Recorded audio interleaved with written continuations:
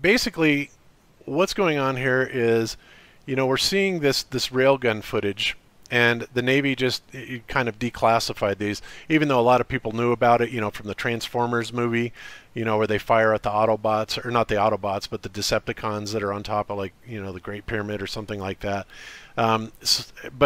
So the Navy has declassified this, and they actually did some interesting demonstrations. So these railguns, the way that they work is they basically take a magnetic field, and they propel this projectile out by kind of columnating these EM fields, and it just like a magnet, it's instantaneous.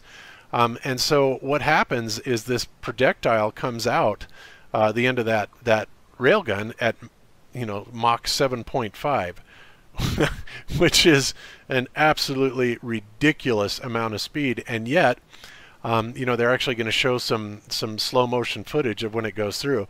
And I'll tell you, when that thing hits something, I mean, it just absolutely annihilates it. And the projectile itself isn't very big, but when it's going at 5,600 miles an hour, anything that it even remotely touches is going to be completely annihilated. Oh, and here's that scene from the Transformers movie. So we're talking about a hypersonic railgun, and the thing about this is the reason that this guy is saying that it proves flat Earth is because it really does. It doesn't have much of an arc to drop down, and as soon as it goes over just a few miles of the Earth, then it would have curvature to contend with to be able to accurately hit its target. Well, if it can shoot up to 100 miles, well, we all know that the curvature in 100 miles is 6,666 feet. Which is well over a mile and a quarter, a mile and a third, something like that. And it would seem to me that the curvature of the Earth would make this fairly useless.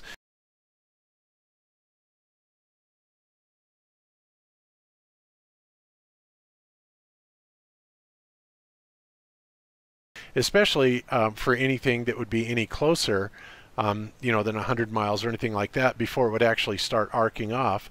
But until then, the drop is almost non-existent. So that leaves a whole lot of area in between the railgun and its target, where there would be alleged Earth curvature. Well, because of the fact that they can pinpoint targets, I mean, right down to a gnat's butt, that tells us that they're not having to deal with any curvature. Because they would have to, commensurately make the gun somehow magically arc around the Earth. And these are not smart projectiles; they're dumb projectiles. They're definitely aerodynamic, but they do not have any other type of guidance system in them other than the brute force of the magnets firing across. So I would have to agree with this guy in his assertion that, if the Earth was truly curved, that it would make this, completely impossible to work. But like I said, the biggest thing is the speed. I mean, the speed is almost completely unbelievable. It's so fast, traveling at the 6,000 miles an hour, or 7,000. What was it again? I forgot. I've got to go back to it. But and we're asked to believe, 5,800 miles an hour. We're asked to believe that the ISS is traveling, more than 3 times that speed, which is ludicrous. It's absolutely ludicrous and ridiculous to even think that that is possible without people dying. There's no way you could navigate that. And again, this is one of those common sense things that the idea, when you really put it in perspective, that the ISS, that huge thing that's bigger than a football field, is traveling at 3 times the speed of the projectile from this railgun. Ridiculous. No way. What do you guys think? Yeah, I think it's tunnels, railroads, bridges, railguns, all that stuff disproves the ball Earth. And yeah, I totally agree with you about the speeds. There's just no way the rockets are going 17,500 miles per hour. That's 90 something or 87 football fields in a second. Yeah, right. Yeah. Well, but no, that's a good point, though, man. I mean, they're dumb projectiles. That thing was going straight as an arrow, and yeah, they're not accounting for curvature at all, which would be something that would be extremely important for those who are targeting those things. And it seems to me that if there's no sort of laser guidance or some sort of smart guidance, and they're hitting targets, from miles out, and not doing the spherical trig that would be necessary on a sphere, then that's another good one. Everything just works on the flat Earth, and really nothing works on the sphere.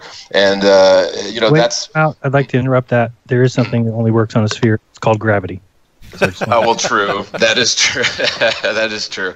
But no, man, that's a good point. I hadn't thought about that. But just like everything that comes out is always going to favor the flat Earth truth as opposed to round Earth or globe Earth theory, because this is something I like to say, is that you can't prove falsity correct, and you can't disprove the truth. So it is nice to be a flat earther, even with all the ridicule and all of the snickers and sideways glances that you may get. It's nice to have the truth on your side, right? Yes, absolutely. I agree. So, yeah, this is another thing to put in the old repertoire, when you're talking with your ball earth friends about, the impossibilities of living on a ball. Here we have modern day technology that simply defies logic that it would ever be able to operate. I mean, this railgun can fire 100 miles away. It can hit a target 100 miles away, which is just unbelievable.